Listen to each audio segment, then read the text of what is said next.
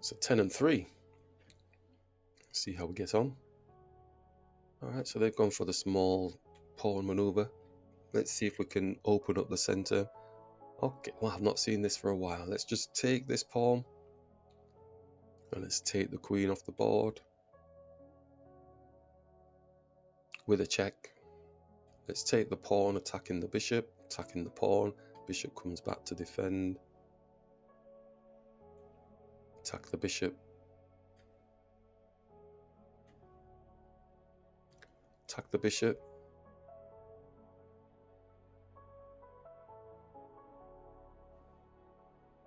Yeah, I've not seen this one for ages. All depends on how the opponent reacts. But yeah, I've not seen this one for a while. So then we'll sit back and have a look at the position, etc. We've got the opening, the starter out of the way. We're still focused on the answer process even from the start. Can we put pressure towards the king or the king area? So he's coming to defend. Just going to simplify and just capture.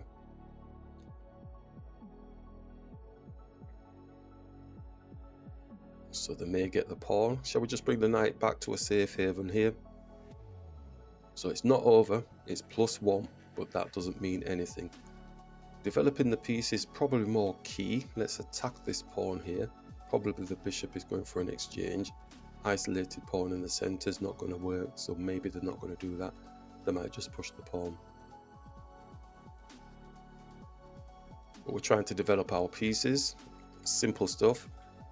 We've managed the center, so now we're trying to sort of manage around the center. They have done. Isolated pawn in the center might not work, but let's get this knight up. And there's no rush. I'm moving a little bit quick. It's because I've not seen this one for a while, and it's queenside castling, potential for attacking the knight, etc. And then taking here and bringing the rook here, putting pressure on the king.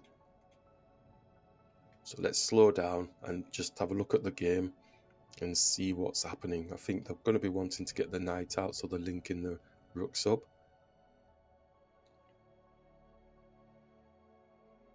So stopping the knight from coming here, so they're a bit fearful of that.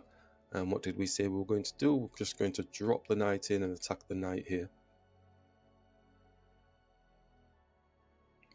Doesn't have to take, but then after that we would have got the rook if he hadn't done that. So I'm going to take with the pawn, put a check on, make space for the rook, attacking the king. Alright, so let's bring the rook across. Knight's going to want to get out, but it looks a little bit jammed in at the moment. Pawn's jamming this square. Our rook can come and sit here, so we can look to double up. Knight's got a nice square here. So there's a bit of trade down. Do we trade down or not? It's going to be a draw. We don't want to draw, do we? I was looking at doing fancy business. Okay, let's go here. Do we bring the knight up first? Let's bring the knight up first.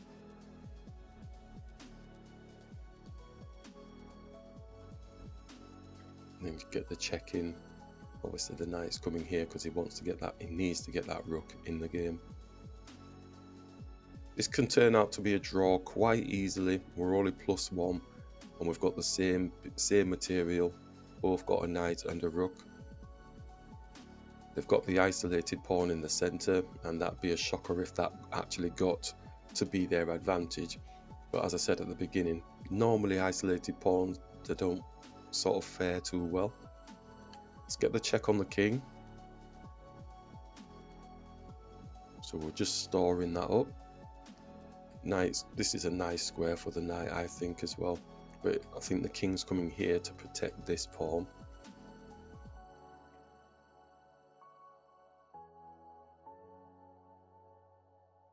If it goes the other way, it's a fork, so we would get it for free, most definitely.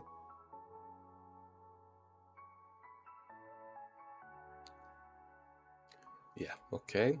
And anything else? No, let's just bring the knight here. We like this position. A bit like the other game, it's the only piece really that can take it from this is the knight. So probably looking like doing something like this, but I think they'll come through here first, x-raying through to our rook. Luckily the pawn is protecting the knight, so that's a saving grace, because the knight does have this type of stuff. So I think the rook's coming here first with the idea of putting like some attacks on the knight.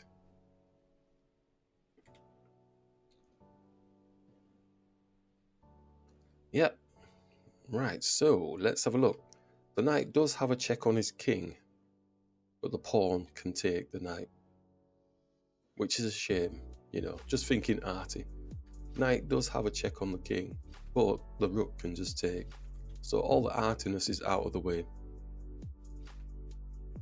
So we could push the pawn, looking to protect the knight even more, or just move our king simply across just to protect the rook, because we know that the knight is coming across here. Let's do that. Just keep it real simple. We don't need to get arty at all in any way, shape.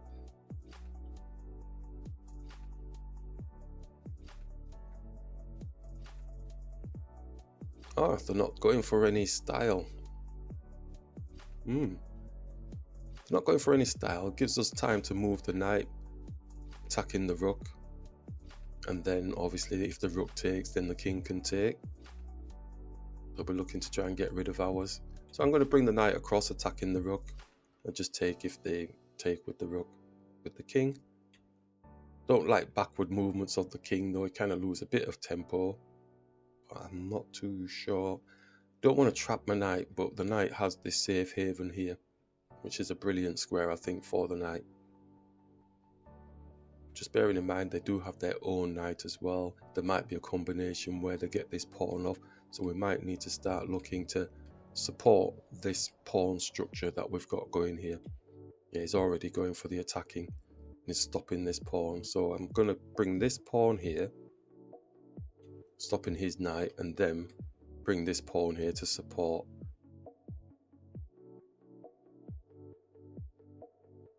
This is delicate play, which, you know, I don't really. You can lose tempo and all sorts of stuff, and then they win by just one wrong maneuver with the king coming down. No, okay, so if he's looking to take that, this will replicate anyway. So where's my king wanting to go? It needs to get into the game, doesn't it? So let's push up. Our knight has always got this square here. So should we be moving it? We've got this square, could attack here, but he's going to defend. So let's get the king up, like we said, maybe to this, feels like the magic square, because touching here takes.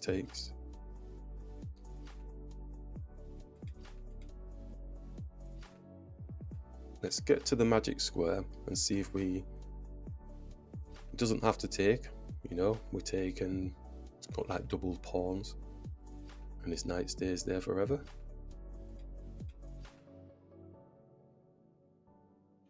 So conscious I'm moving too fast again, but I'm not seeing that they're doing too much to cause. Let's hit the knight and the pawn. Do they take, or do they just leave it? Does the knight just come around? Does take.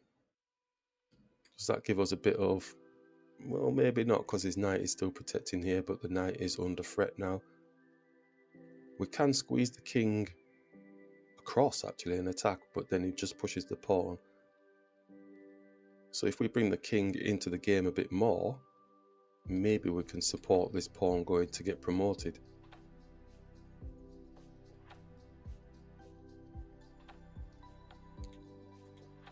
So this is a bit tense now, because we are very fearful of knights. We know how powerful they are. Right, so it's kind of stopping my king from moving further up, which is a bit of a situation, and I don't want. He's going to come down and get these pawns. Does he win out in terms of movement?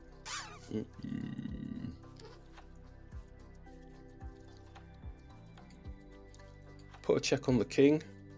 King comes back for the knight. I'm going to put a check just to let him know, look, we're in the party here. Also, it makes space here, but he's going to come back, so I'm going to have to move the knight again. Probably back to the same position, which is a bit annoying, really.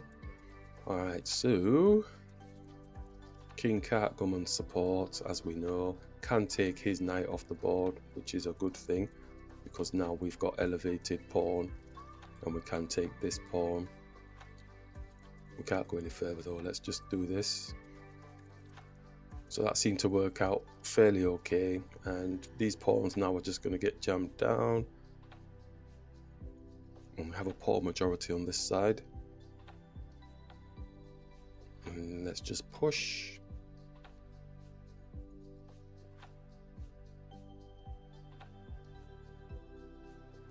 And we can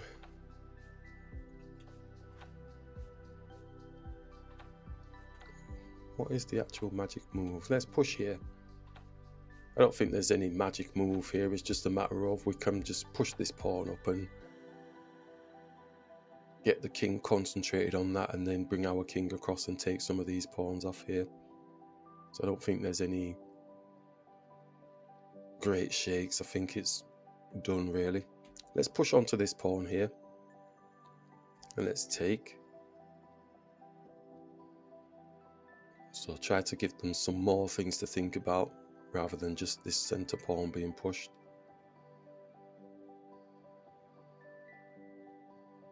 So probably resign at this point. Yes, as we said.